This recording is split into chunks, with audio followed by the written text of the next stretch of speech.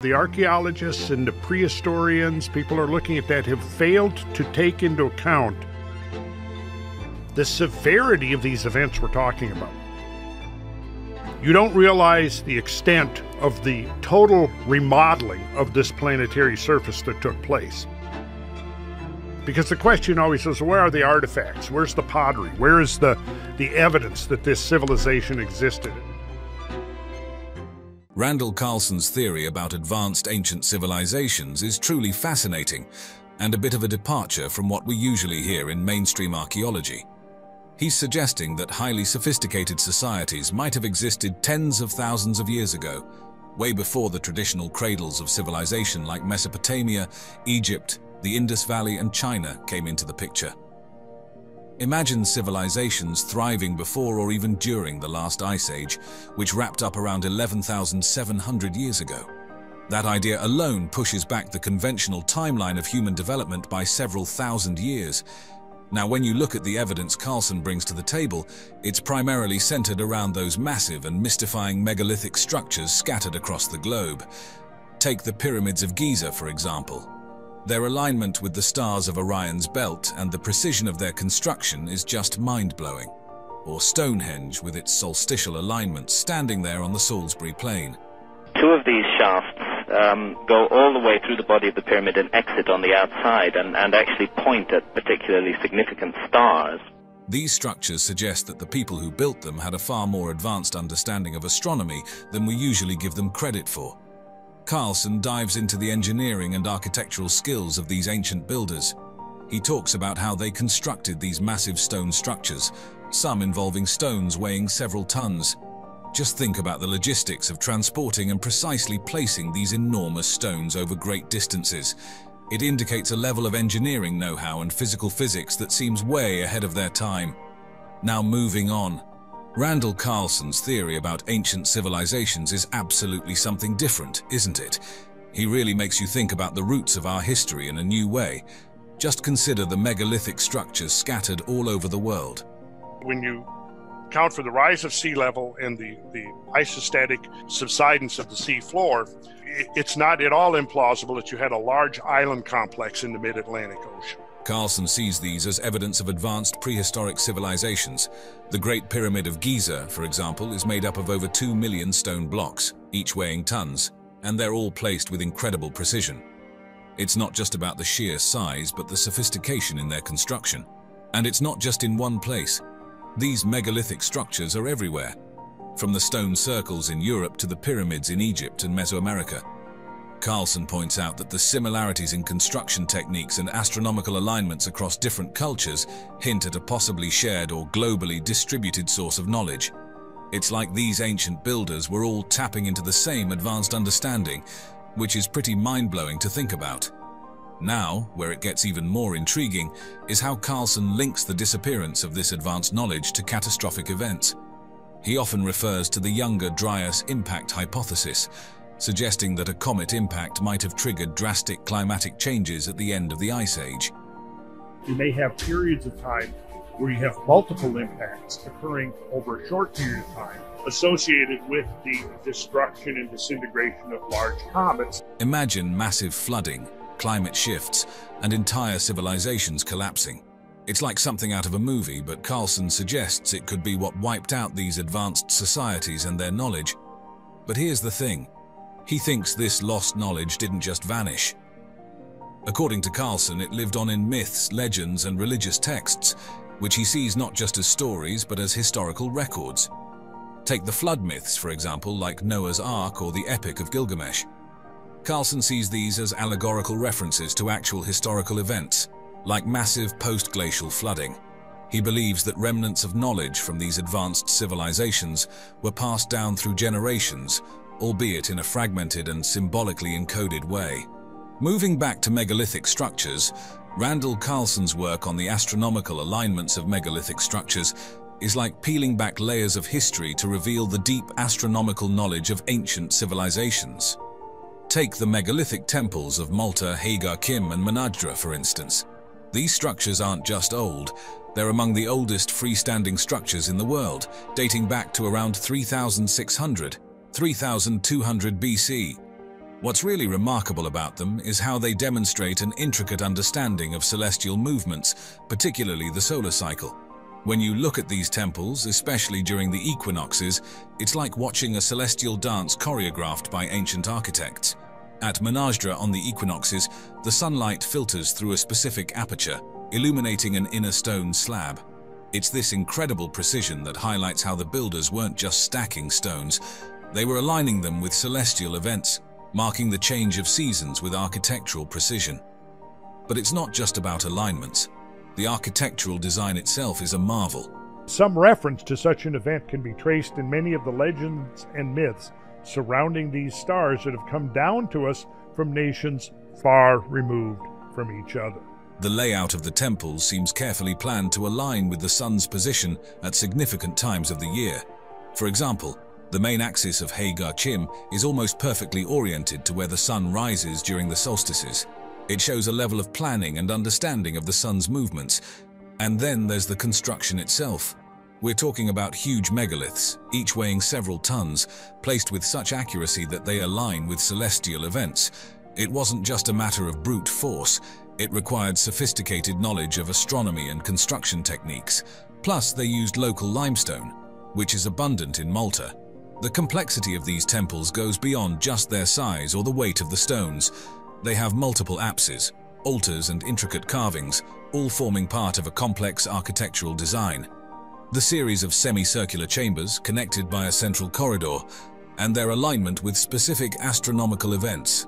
The pyramids of Giza, especially the Great Pyramid, the precision with which these pyramids align to the cardinal points of the compass is just mind-boggling. Think about it. The Great Pyramid, built for Pharaoh Khufu around 2580–2560 BC, is aligned almost perfectly north, south, east, and west. The northern side aligns to within a fraction of a degree of true north. Considering the era it was built in, that's an incredible feat of geometry and astronomy. The construction techniques themselves are a mystery. The ancient Egyptians might have used stars or the sun's path to find true north, which implies they had advanced surveying techniques and a deep understanding of angles and straight lines. It's impressive when you consider the tools and technology available at the time. Then there's the fascinating Orion correlation theory. This theory suggests that the layout of the three main pyramids at Giza mirrors the stars in Orion's belt. Proponents like Robert Bauval believe this alignment was intentional, reflecting a belief in the connection between the heavens and the afterlife. They speak of these two regions of the sky, the southern sky with the stars of Orion, and there's, can we move one slide up? Here's a nice view of them. They're pristine, by the way. It's really eerie how they carve those texts by hand, and some of the details is extraordinary. With Orion associated with Osiris, the god of rebirth and the afterlife, the pyramids in this view were not just tombs but also celestial maps and gateways for the pharaoh's soul to the afterlife.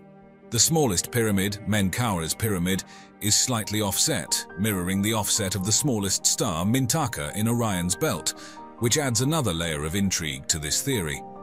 The design of the pyramids also incorporates alignments with the sun and specific stars and constellations. For example, certain shafts within the Great Pyramid align with particular stars. These could have been more than architectural features.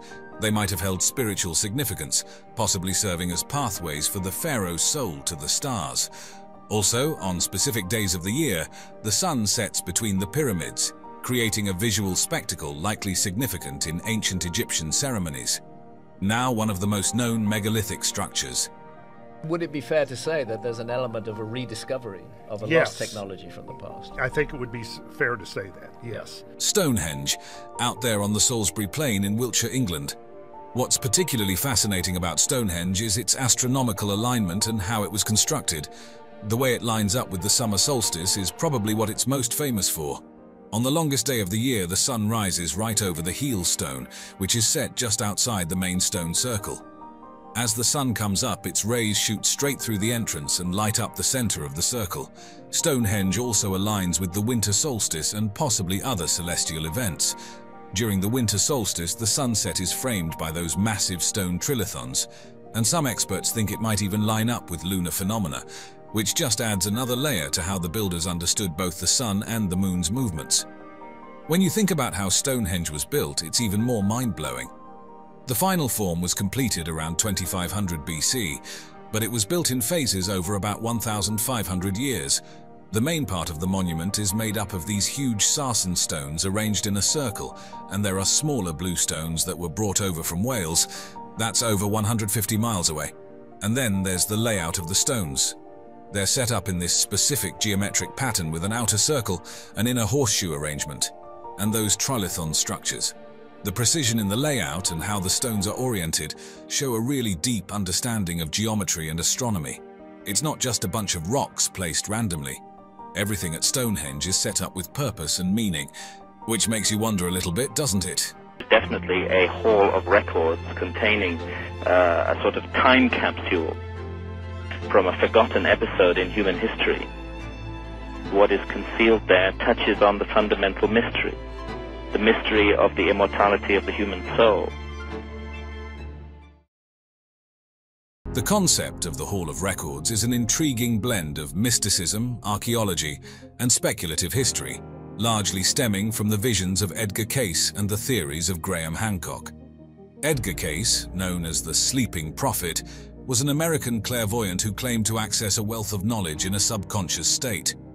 During his trance-like states, Cayce spoke of a Hall of Records, a repository containing the wisdom and history of a long-lost civilization, believed to be Atlantis. This mythical island nation, famously mentioned in Plato's dialogues, was, according to Cayce, a hub of advanced technology and spiritual knowledge. Cayce had no apology for the limits of his psychic ability, though he continued to make world predictions. He never considered himself a prophet. Cayce's visions placed one of these halls beneath the Sphinx in Egypt, suggesting it held records from Atlantis, including cosmic knowledge and advanced technologies. He also mentioned two other locations, one underwater near the Bahamas and another in the Yucatan region, linked to the ancient Maya. His description of Atlantis painted it as an advanced civilization, aware of its impending doom, who created these halls to preserve their knowledge for posterity. Enter Graham Hancock, a writer known for his alternative historical narratives. Hancock has been deeply interested in the Hall of Records, seeing its potential discovery as supporting evidence for his theories of a prehistoric advanced civilization. I think the key thing is we're looking at technologies that are not the same as ours. Yes. And that's partly why archaeologists can't see them, because they're looking for us in the past, and they're not open to the possibility that there are whole other kinds of technology that could be used. He believes this civilization existed during the last ice age and was lost to a global cataclysm. For Hancock, the Hall of Records isn't just a mythical concept, but could be a real repository of lost knowledge. He speculates that it might contain detailed astronomical data and advanced technologies that could challenge our understanding of ancient civilizations. Hancock's theories suggest that such a discovery could bridge the gap between myth and historical fact, providing tangible proof of a once globally influential civilization with profound knowledge in astronomy and architecture. We're looking at the clues that lead to specific locations. That shaft which led to that doorway was always a clue. The opening of that shaft was sealed until 1872. The last 5 inches of stone over the mouth of that shaft had been left deliberately in place. Now moving on, the discovery of the sunken city of Thonis Heracleion off the coast of Egypt has been a remarkable window into the past, unveiling a wealth of information about the ancient world. Located strategically near the canopic mouth of the Nile, north of Abu Qir Bay, Thonis Heracleion was a pivotal maritime hub. Its position was crucial for navigation and commerce, bridging the Nile River with the vast Mediterranean Sea. The city, with its natural harbor shielded by a chain of islands, thrived as a major port, a testament to its urban and architectural prowess as indicated by the remnants of a network of canals, docks, and temple complexes. Rediscovered in the early 2000s, Thonis Heracleion had been submerged and lost for centuries before French underwater archaeologist Frank Goddio and his team, employing advanced techniques like sonar scanning, brought it back to light. This monumental discovery, made in collaboration with the Egyptian Ministry of Antiquities, ensured that the findings were well documented and preserved. The utilization of cutting-edge technology in underwater archaeology has been pivotal in mapping the city's layout and recovering artifacts, offering us a clearer picture of its past. Dating back to at least the 12th century BC, Thonis Heracleion was more than just a city. It was a bustling hub during its heyday in the late Pharaonic and early Greco-Roman periods. As a significant commercial center, it played an integral role in the Mediterranean trade network, dealing in goods like grain, papyrus, precious metals, and spices. But its significance wasn't limited to trade alone. The city was a cultural melting pot, blending Egyptian, Greek, and Roman cultures. This amalgamation was reflected in the diverse range of artifacts unearthed, including statues and inscriptions, showcasing various artistic styles and cultural influences. The city's religious significance cannot be overstated. With its large temples and sanctuaries dedicated to numerous Egyptian gods and goddesses, Thonis Heracleion was a spiritual beacon, especially known for hosting the annual Mysteries of Osiris rituals. Politically, too, it was a powerhouse, serving as a primary entry point for foreign diplomats and traders to Egypt, and playing a crucial role in international relations. Its administrative significance was also marked, given its role in tax collection and governance. The Society for American Archaeologists claimed that they could absolutely for certain be sure that there was no lost civilization during the Ice Age. They knew, it was a fact, and if there had been any civilization, they would have found it, and they would have published it. The archaeological treasures unearthed from the sunken city of Thonis Heracleion have been absolutely incredible, each offering a unique glimpse into the life and times of this ancient Egyptian city. For starters, the discovery of over 64 ancient shipwrecks is remarkable. It's not just the number that's impressive, but also their state of preservation. These wrecks are like time capsules, giving us a real sense of the maritime activities that once buzzed in this port. They tell us about the shipbuilding techniques of the era, how these vessels were designed, constructed, and the materials used. The diversity of ships, from grand cargo vessels to smaller boats, paints a picture of a bustling harbor engaged in a wide range of maritime endeavors, and the cargo remnants, including amphorae and various trade goods, speak volumes about Thonis Heracleion's extensive trade network. Then, there are the anchors, about 700 of them. This is unheard of in underwater archaeology and speaks to the sheer scale of the port's operations. The size and design of some of these anchors suggest they were used by large, heavy ships, showcasing the port's capacity and technological prowess at the time. The materials used, stone, metal, reflect not just the resources available but also the level of craftsmanship and maritime technology of the period. The statues they found are simply awe-inspiring. Imagine coming face to face with a 16-foot-tall statue underwater. These statues, representing gods, goddesses, pharaohs, and perhaps significant city figures, give us a window into the religious and political life of Thonis Heracleion. Made from granite and diorite, they're not just huge, they're also beautifully crafted, a testament to the city's wealth and its cultural significance. Gold coins are another major find. The substantial quantity of coins discovered indicates the city's economic prosperity.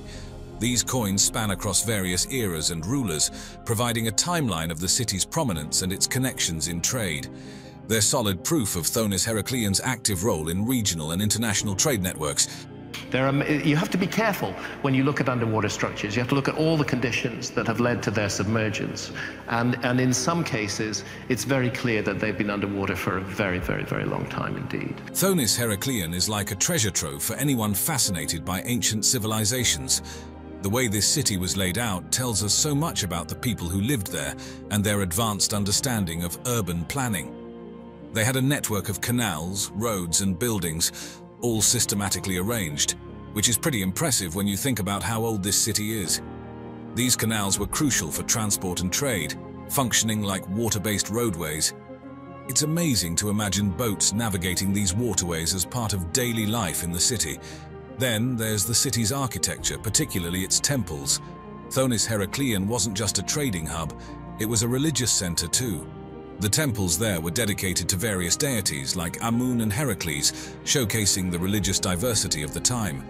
These weren't just simple structures, they were architecturally grand, with large columns, statues, and intricate carvings. It's fascinating to think about how these temples were not only places of worship, but also centers for social and cultural activities. They played a significant role in the daily life of the city. The city's role as a cultural hub is further highlighted by the artifacts found there, which show a blend of Egyptian, Greek, and Roman influences. I think we're looking at something from Alexandria here. Yes. Yeah, we are. I've dived there as well. That's inundated not because of sea level rise, but because of subsidence of the Nile silts. Moving on to more underwater locations in Egypt, Cleopatra's Palace in Alexandria is truly a fascinating subject, especially when you dive into its location, historical context, and the treasures it held. Nestled in the eastern harbor of Alexandria, the palace was not just any royal residence.